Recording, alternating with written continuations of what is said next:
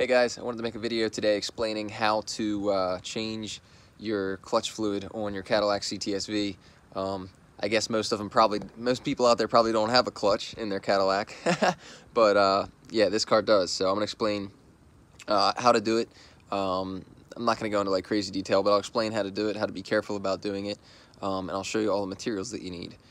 So yeah, let's get started. Okay, so I have paper towels, I have an empty water bottle for putting some brake fluid into to dispose of, and I have some .3 and 4 brake fluid. I bought a big bottle, it's 32 ounces, because I'm going to cycle it a few times to make sure that I get fresh fluid into the system and get all the old stuff out.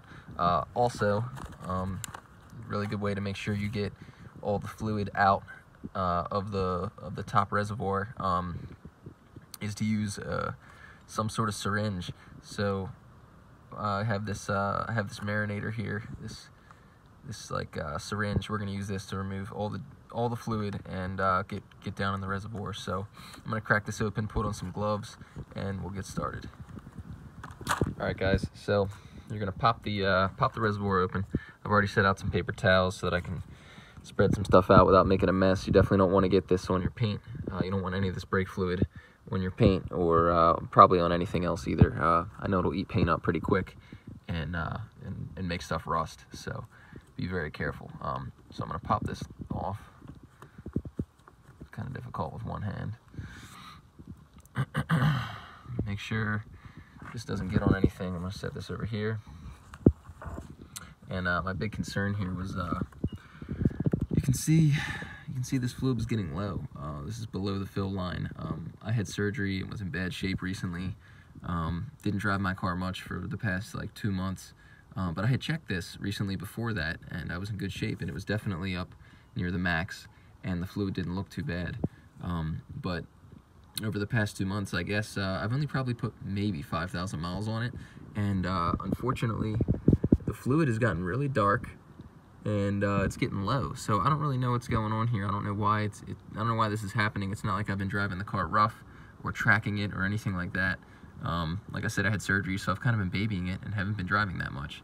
But yeah, so we're gonna extract this fluid with the syringe. I don't think I'll be able to video that because I need to be really careful, but I'm gonna use this syringe. I'm gonna stick it down in there, suck all the fluid out, and put it into that empty water bottle. And then once that's all out, I'm gonna fill it back up with the fresh fluid, and then I'll hop in the car and I'll cycle the clutch probably 20 or 30 times to make sure that all that fluid gets circulated, all the fresh fluid is circulated through the system. Then I'm gonna pop the cap off, take a look at this again, and see how dirty the fluid looks. Probably do that 3 or 4 times until the fluid looks good. So I'll get back to you guys when it's time to pump the clutch. Well, here's why you need to change your clutch fluid probably every 20,000 miles. I don't know if this was ever done. It was in for service, but I'm assuming they didn't actually do it. Car's got 42,000 miles, and like I said, I checked it around 37 when I did my oil change a few months ago, and it looked fine. But now I literally just dug a hunk of some like black goo out of there. I just dug it out of there. It was floating around in the reservoir, and that looks disgusting. I'm assuming whatever that is something that's probably some hosing that's falling apart or something in there, but you know, getting eaten up by the fluid. I don't know. I'm assuming that's what it is, the inside of some rubber hosing or something. But that's nasty. If anybody knows what that is, please let me know, and if there's a way to prevent that from happening. But I'm assuming that's why you need to change your fluid more often. So anyway, pulled that hunk out of there. That's disgusting. It was just floating around in there. I'm gonna keep on draining this, and I'll get back to you guys. It's a nasty, like dark brown fluid. It looks pretty gross in there, but yeah, we'll keep on. Okay, so I pulled out the nasty old fluid that was like really dark brown, replaced it with some fresh fluid. Looks kind of a reddish brown color. I'll show you guys. It still has a dark tint to it, but I put the cap back on the reservoir, hopped in the car, and now I'm gonna pump the clutch 20 to 30 times just to circulate the fluid through the system, and replace some of that old nasty fluid with clean fluid. And then I'll suck the fluid back out of the reservoir, put fresh fluid back in it, put the cap back on, and cycle the clutch pedal again. So here we go, 20 or 30 times. All right, So cycle the clutch pedal about 30 times. I'm gonna crack this open, see what the fluid looks like.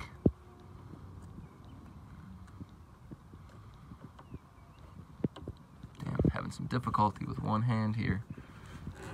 Okay, give me his caps off. That's what the fluid looks like. Much cleaner than it was, but as you can see, it's still pretty grimy.